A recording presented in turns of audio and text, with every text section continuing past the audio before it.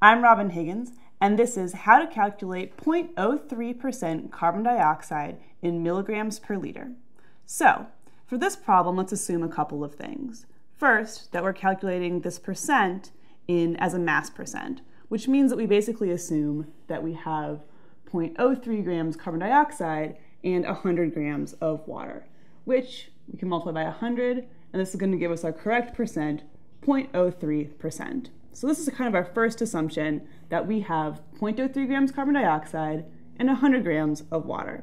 And now that we have this, it's just a simple conversion to our final units of milligrams per liter, otherwise known as mgs per liter. So first, let's take our 0.03 grams of carbon dioxide.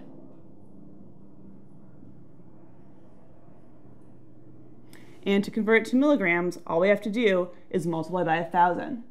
This is because there are 1,000 milligrams in every 1 gram. That's just a basic conversion.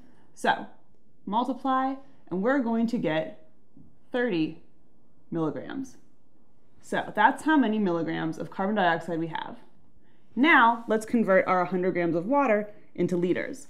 So if we have 100 grams of water, let's convert that to a volume unit. So 1 milliliter is the same as 1 gram. Cancel these guys out. And now let's convert to liters. So for every 1 liter, you have 1,000 milliliters. So units cancel out. We know we're going to end up in liters, and we get 0.1 liters of H2O. So now we have how many milligrams we have and how many liters we have. And our final units are going to be in meters or milligrams per liter. So all we have to do is take our 30 milligrams of carbon dioxide over our 0.1 liters of H2O.